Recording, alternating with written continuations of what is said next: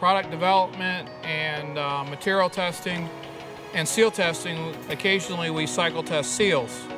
I've got a pneumatic cycle tester here that we supply shop air pressure to. It regulates it down to the pressure the seal should have in it, and it just cycles over and over and over again. And we pick up a counter of how many cycles it's seen,